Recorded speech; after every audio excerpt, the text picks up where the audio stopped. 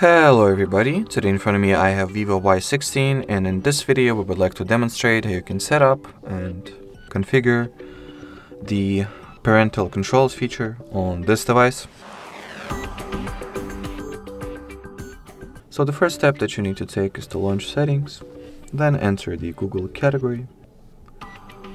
In here make sure that no accounts are currently linked to your device. If there are any, just remove them, which you can do by tapping over here, going for the manage accounts on this device option, and in here just remove the account like so.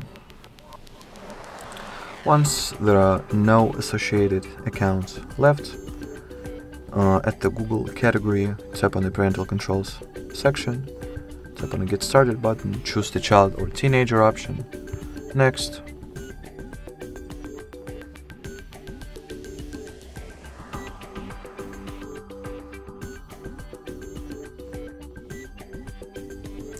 Alrighty, so as you can see, this little process has lagged a little, so it will be easier for me to relaunch it.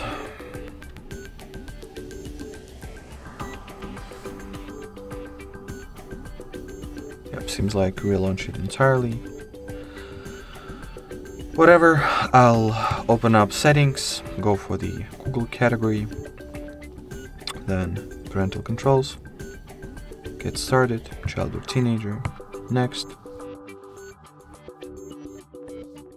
Now we will wait for a little bit.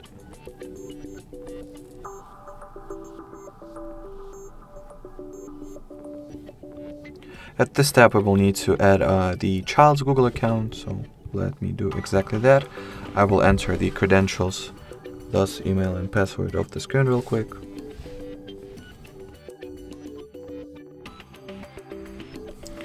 So once you have entered the email and password for the child's account, oh, and before I proceed, it is important to mention that obviously the child has to not know the password to this account, since if it does, I mean, him or her will be able to bypass it pretty easily. So in here, tap on the I agree button, then accept. Then choose the account that we have literally just logged into. At the next step, you gotta enter the parent's Google account credentials, thus email and password, which I will also do off the screen real quick. In here you can read a few details about the supervision, so what this feature is capable of. Once you have read everything that you were interested to, just scroll the page all the way down. By the way, you will not have as many devices as I do, so no worries. So basically scroll the page all the way down, and in order to finalize the account linking process, enter the password to the child's Google account once again. Then tap on the blue agree button. After that, tap on the allow. Wait until child and parent accounts will be linked.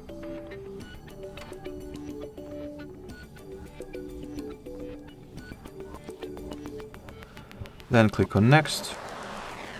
Here you can manage child's applications that will be turned on or turn off. You can skip the step as for now, since you will still be able to set those app limits later. So if you would like to finish the setup procedure ASAP, just skip the step as I just did. Next, you can also check the filters and content restrictions and change them if you want to.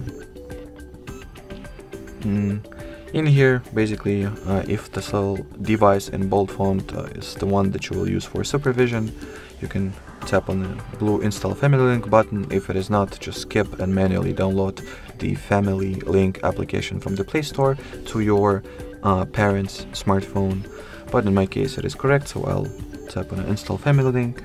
In here on my Nokia device, you will be able to see that the family link app has been automatically downloaded, and now we'll finalize this process as well as get installed. So on the child's end, we are all set. Now we will need to make a few shenanigans on the supervisor's smartphone, which is Nokia in my case.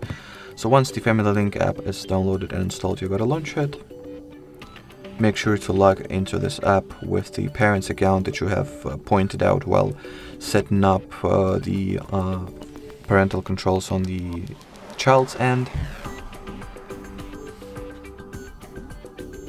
So in here we will wait until the app gets loaded. So make sure to choose the supervisor's account. And in here you will be able to start configuring the parental controls. As you can see, the phone is displayed right over here. You can set the data limits, the downtime, the app limits. So manage those app limits and manage the app activity in general. Content restrictions, configure them, manage account settings, and manage devices as well. Alrighty, so that would be it for this video, guys. Thank you so much for watching, thank you so much for your attention, and bye bye.